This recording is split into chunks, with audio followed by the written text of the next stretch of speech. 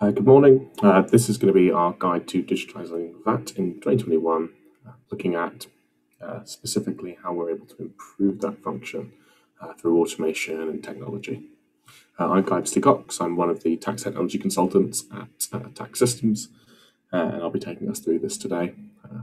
I think we've got an agenda up next, so that'll give us a good idea of what's going to be happening. So we're going to have three sort of main areas that we'll be looking at. We'll be starting off at looking at kind of where we are today, how we've seen technology accelerating across the function and the different sort of adoption rates and uses that we've seen. We're then going to look at some of the tax function trends, how kind of automation can and is being driven in those tax functions and the benefits it brings. We're then going to look at some of the challenges around specifically VAT, as well as some of the other sort of areas of that function. And then finally, we're going to have a look at some of kind of the lessons we've learned and kind of the benefits we've seen across sort of automation and digitalisation projects. We're then going to have a look at briefly in the second section sort of how that digitalisation will look and the benefits it brings. And then finally, in the last part of the session, we'll have a quick look at AlphaVat that will demonstrate some of these sort of benefits that I've been mentioning and sort of kind of allow you to visualise some of those changes and the benefits it brings. So first off, digitalisation is already happening. Over the past 12 to 18 months, we've seen a significant shift in the appetite for digitalisation across businesses. And I mean, not only has this been spurred on by changes in work patterns that have required sort of successful business collaboration, even when working from home and in various offices and spaces, but broadly, there's been a significant move to cloud and SaaS-based software. We've seen this across a lot of sectors and across a lot of different types of businesses, small, large. The requirements really are sort of accelerating and increasing every day. You can see just a few examples here. We've seen that UK SaaS revenue has doubled more than doubled in the last 3 years. AWS and Microsoft Azure cloud centers are now accounting for up to 94% of workloads in 2021. And also, unsurprisingly, Microsoft Teams meetings minutes per day have absolutely exploded in the last year or so, going up from sort of quadrupling in the last 18 months. Now, the next bit that's really key for us is not only is digitization happening, but the tax function itself is perfectly fit for the same sort of digitization and automation that we're seeing elsewhere. It's really ripe for this. So we've got two studies here, the first from PwC, the second from McKinsey, both conducted in the last 12 months. And they were looking to investigate sort of the potential for automation across businesses in the various sort of departments and sectors. Now, we can clearly see that PwC results show that tax accounting has a 27% chance for automation, meaning that there can be obviously significant time-saving opportunities. And then on the right-hand side, you can see McKinsey actually show that they believe that 57% believe that tax is highly, if not fully, automatable. And that's something that we're seeing and we feel as well.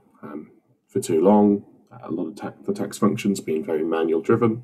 It's been surrounded by manual processes, and it's really lacking maybe the spend that some other departments are offered to take that opportunity to actually build in some automation and build in some better processes, reduce those key person dependencies, things like that.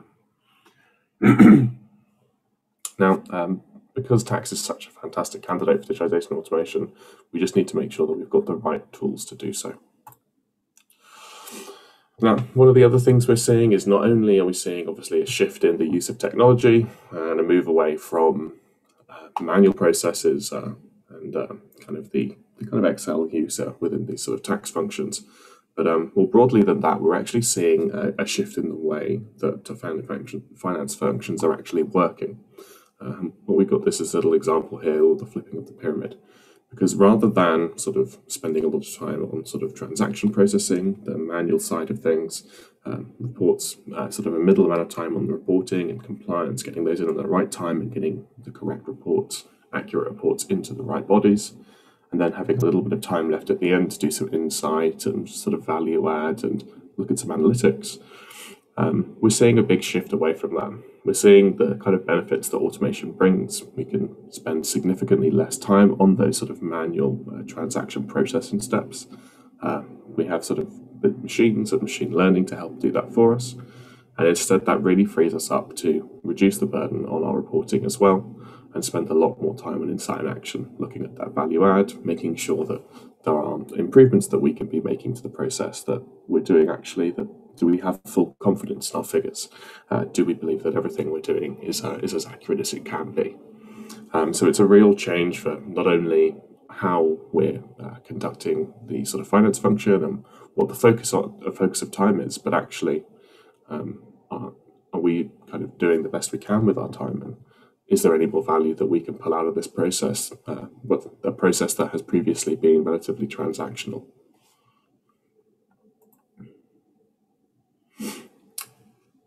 So next, we're looking at sort of today's processes, and this is just a typical process that we see in the majority of businesses, whether it's sort of VAT, corporation tax, whatever it may be.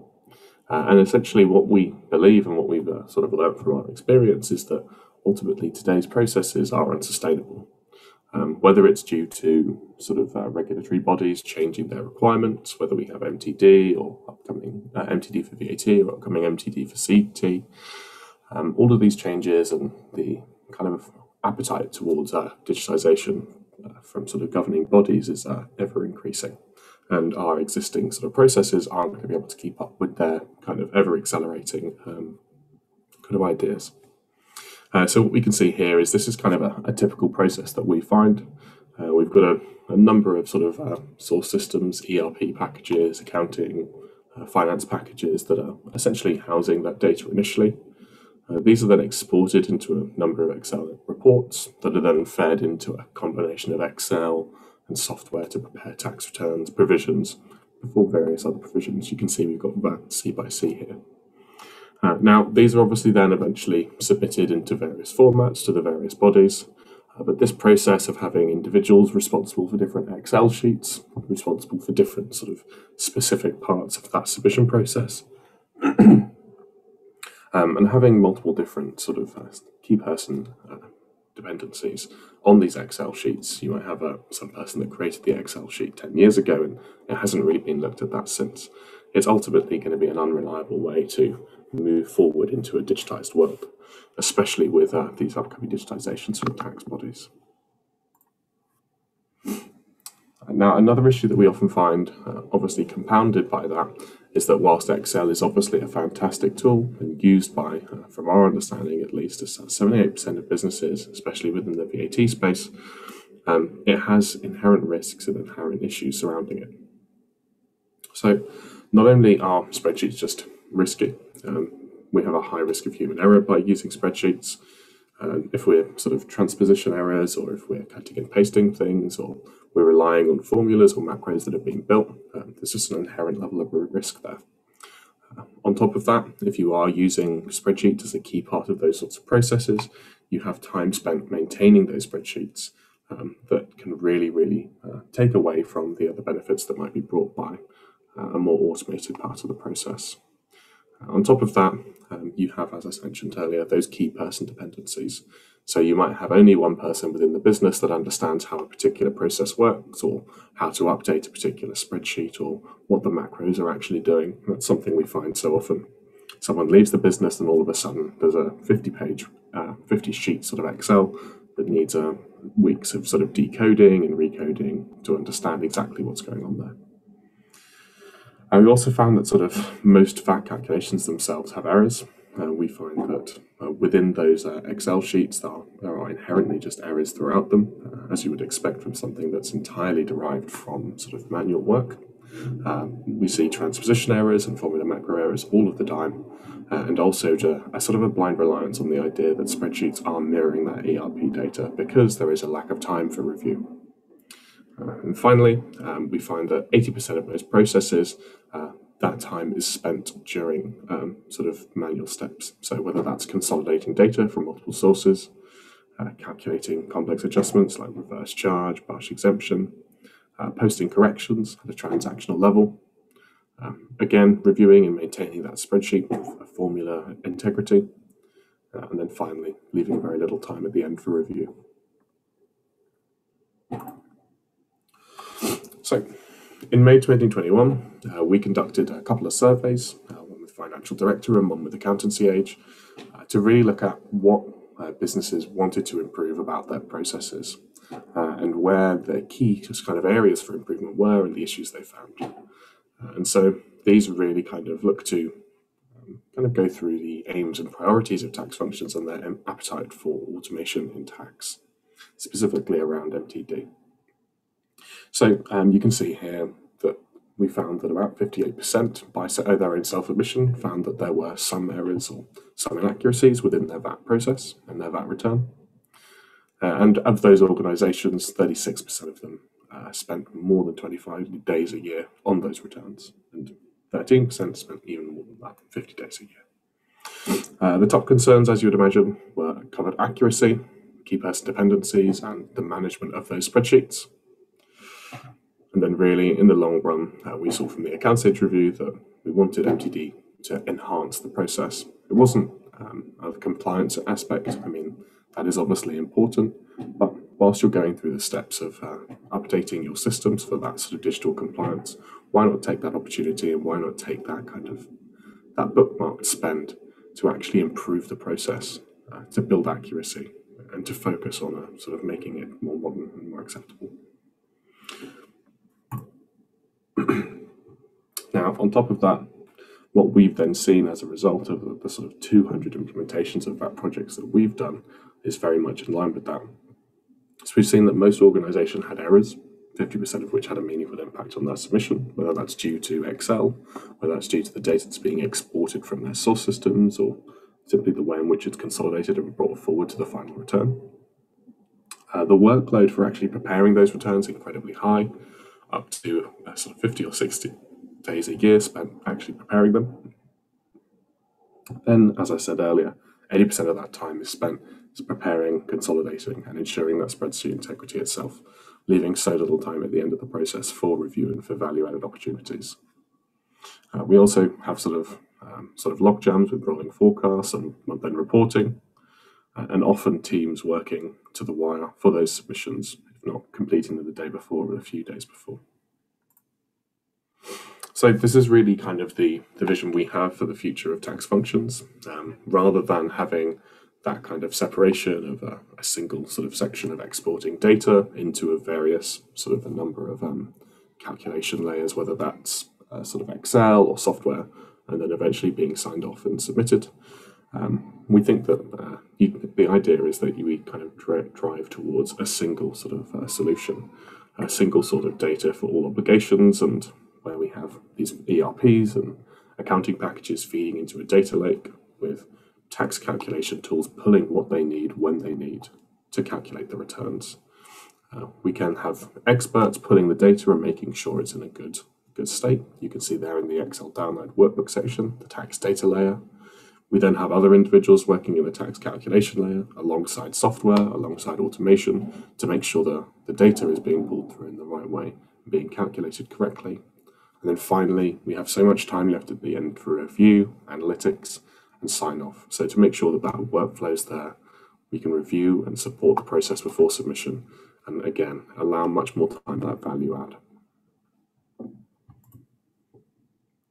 So, digitalisation, what does it look like?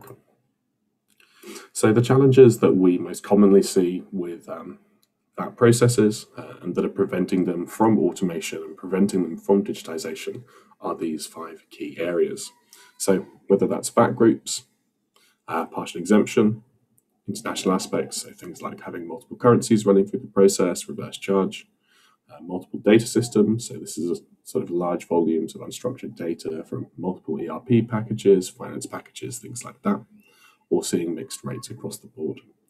All of these 5 items present different sets of challenges within sort of a manual process, but can all be overcome through automation. This is another sort of a step through an existing sort of VAT process to look at exactly kind of where the various kind of buckets of work are required as part of that VAT process. And you can see in the middle here, these 3 orange tabs are exactly where the benefit can really be recognised. So we've got the incoming VAT treatment and we've got the invoices posted into our accountancy software. But then when we start taking those transactions out and putting them in Excel, this is where we find that we have that first kind of opportunity for some benefits. So through software, we can take away the steps required of putting that data from multiple sources into a single one. We can automate that data consolidation. We can do things like automated error and anomaly detection, so posting corrections and reviewing transactions and flagging potential errors, issues, problems, all without any manual intervention required. So really taking away that initial sort of line by line sort of monotonous work of reviewing those transactions before you even start thinking about calculating the return itself. We then also can a lot of the time we find that clients will tend to have a set of data checks that they like to review. They'll go through as part of the process, and having those data checks in Excel and reviewing them manually is great, but do you know what can be done? We can digitize those. We can automate them.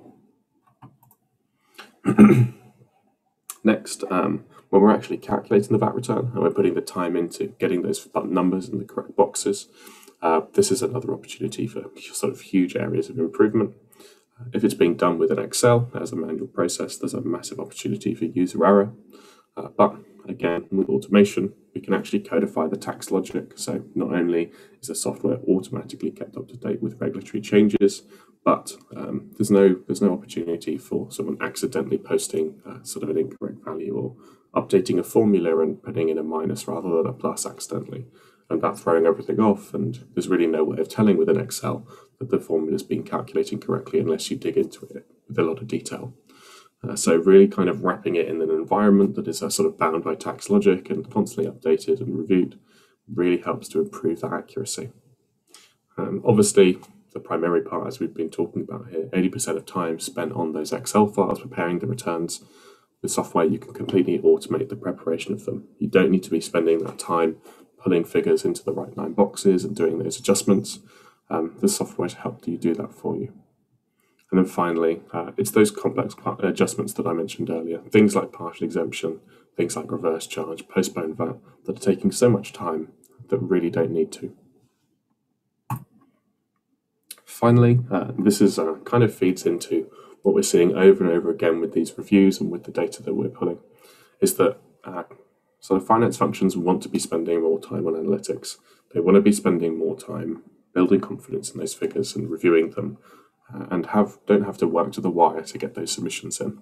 And so that's a huge part, the insight and audit section that we think is, again, really ripe for automation. With analytics, we can look at sort of period and yearly comparisons that are automatically generated, and means we don't have to go in and pull things down into sort of pivot tables in an Excel and generate those for ourselves. We've got a digital audit trail across the entire function. So not only do we not have to worry about, okay, who made these changes, when they made them, we can see all of that information. We don't have to worry about sort of digital linking problems, whether they come from HMRC. And again, as part of an audit or control system, it really bolsters that. And then finally, we can do other things such as sort of transaction level reporting and automated transactional treatment, where we might have business entertaining that needs blocking or transactions that needs excluding from the return before the eventual submission.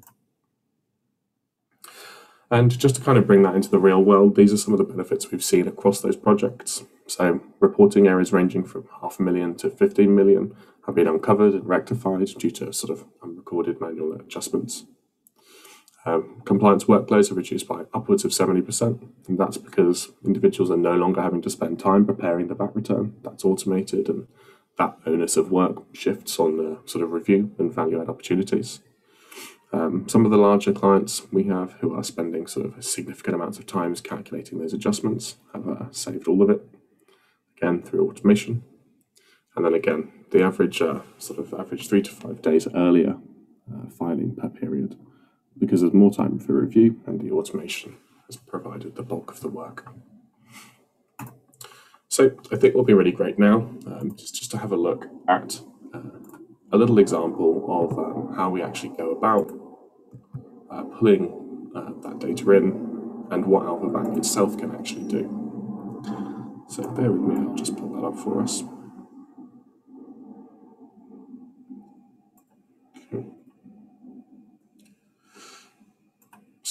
So Alphabet is our kind of solution to the VAT challenge.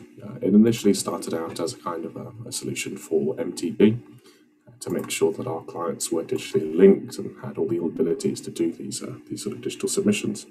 But what it very quickly has become is kind of a movement away from the manual approach to VAT, and instead focusing more heavily on the benefits that it can bring by kind of bringing VAT into the 21st century, just like every other tax has been. Well, most other taxes have been. You use software for your CT tax. Why wouldn't you use it for VAT? So let's get this screen sharing and we can get started. So yeah, here's Alphabet. This is what it looks like. We build in the entity structure, we build in the mapping, we build in all of that automation for you. So by the time that you actually want to submit a return, all you need to do is really select the entity you're interested in for, upload the data, and you're ready to move on to your final analytics and review because the majority of the returns are automated for you. So today we're going to have a really quick look at a sort of simple fully recoverable return. We can see how data gets pulled into it, how we do that automation of the mapping, and then the analytics that we can look at the end of the process. So I'm going to open up an entity here. This will then take me through to a sort of summary screen where I can then see the current sort of 9-box values. And currently you can see they're all blank. And that's because we need to upload the data to start that process.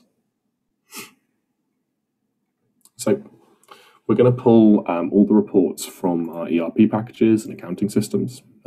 There's no particular format, there's no particular structure of data. You can see we can pull in CSV, XLS, XLSX, and as I said, there's no template that needs to be managed. The entire mapping process is entirely bespoke to your own sort of requirements.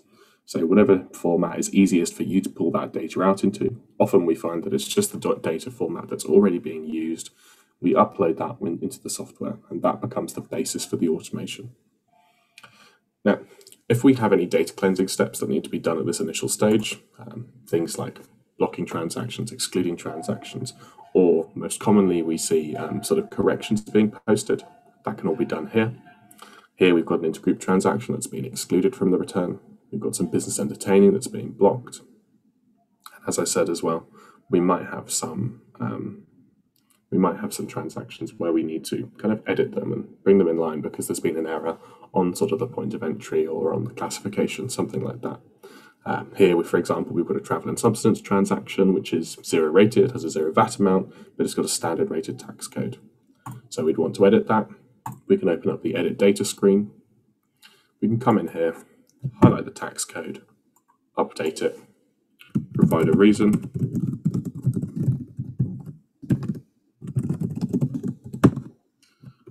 and then save and update that row. And what you'll see is that changes the tax code for that transaction immediately. And this is particularly important if you're calculating something like your reverse charge, a partial exemption further down the line, and these tax codes are important for determining them. This is obviously going to be a key step in the process, but ultimately it's just going to drive again towards accuracy and a better return. So once we're happy with that, we can close the file and move on to the next step. Now, the next steps are the mapping steps, and these are sort of finalized and created as part of that implementation. But they're really what drives the automation of the preparation. So this is what takes away that kind of manual work of getting that source data into the right 9 boxes and does it for you. So here you can see the first step is essentially just aligning column headers between source data and between Alphabet. So we can pick out things like net and VAT descriptions correctly and also do any FX calculations. And next, we have the map file section. And here we're simply applying rules and filters to the uploaded data and feeding it into the correct boxes to ensure that it's doing the correct calculations.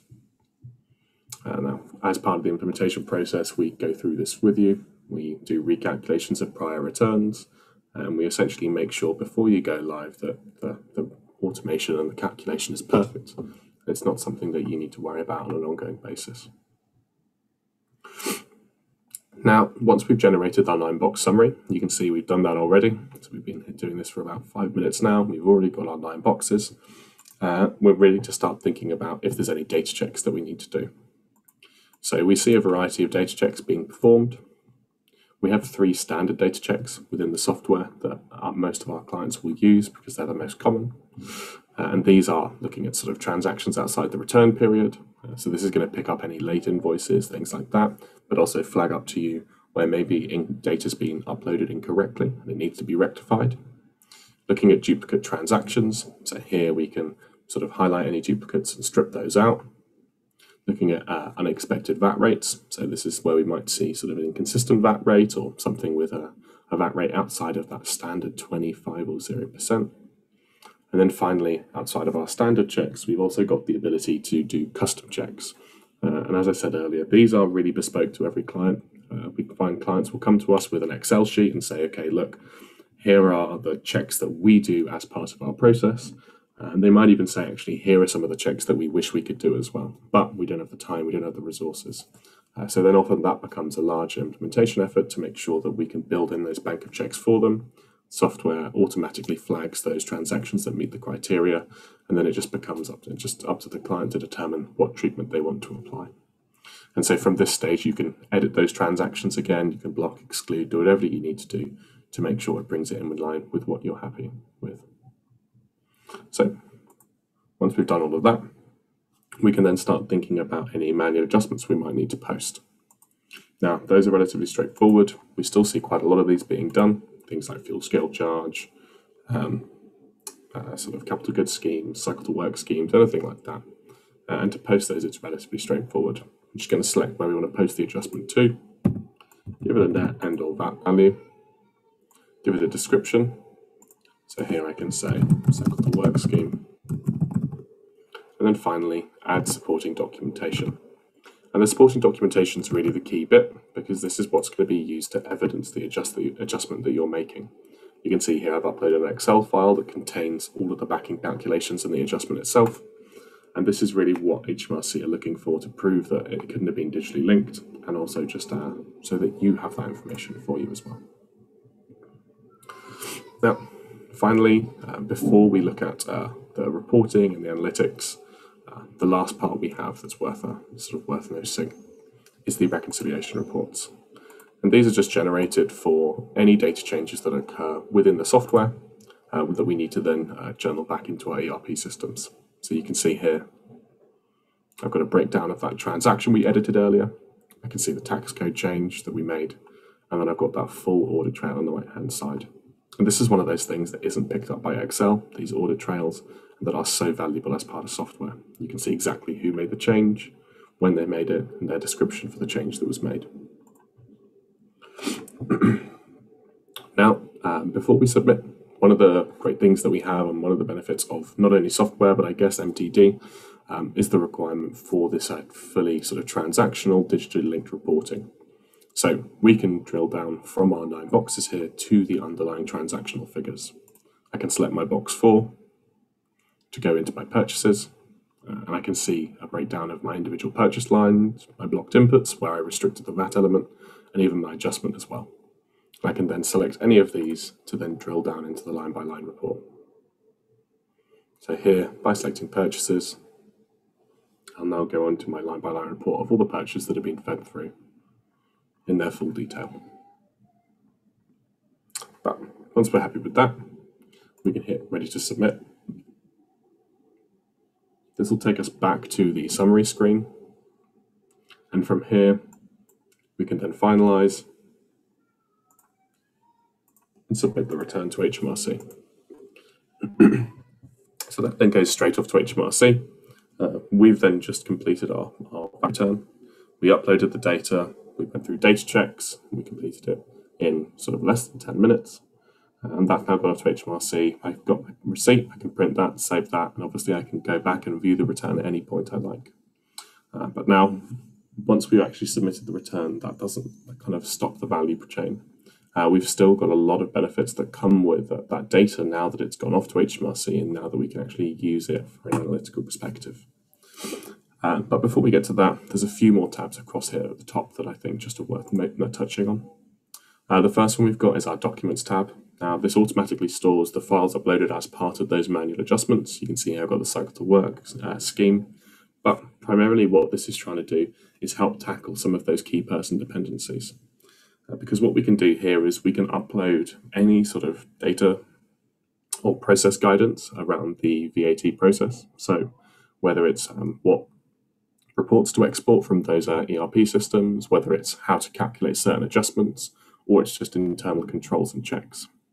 They can all be saved here, and they can help to reduce those key person dependencies if someone sort of drops off and someone has to pick it up in the middle of a project. Everything you need in one place, and everyone's working from the same files. The entity summary houses some of the sort of high-level information about the entity, such as its VRN, but it's also where we have our data cleansing checks, so both our standard ones that can be enabled or disabled, or you can build in those custom ones. As I said, often we do this for a client, but the option's always available to them to make changes, to tweak them, or to add some more of their own if they want to at any time. We're also pulling down HMRC's payments and liabilities data from their portal.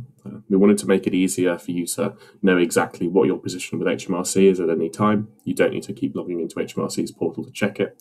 You can simply click into this tab on an entity or group basis to see exactly what your current liabilities or recent payments are and any outstanding amounts as a result. And then obviously you can say the date due, date paid, and the period it relates to. Now, finally, we've got our analytics.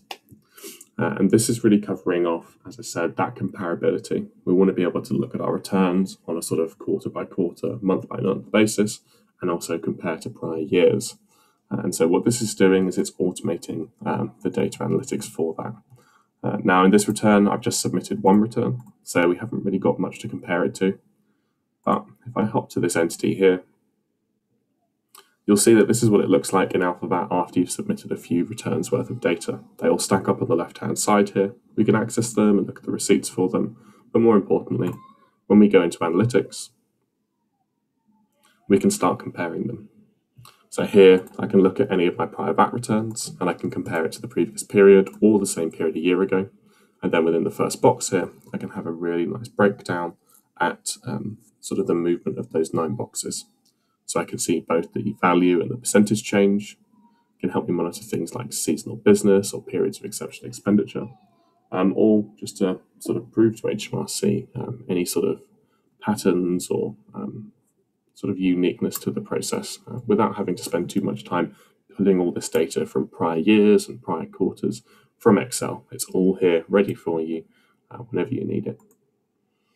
Beneath there, we've got 2 more reports as well, one on total VAT payable and then one on the data summary. And this goes through all of our transactions for the period, again with that same comparison, and then the treatments we've applied, blocked, excluded, removed, manual adjustments.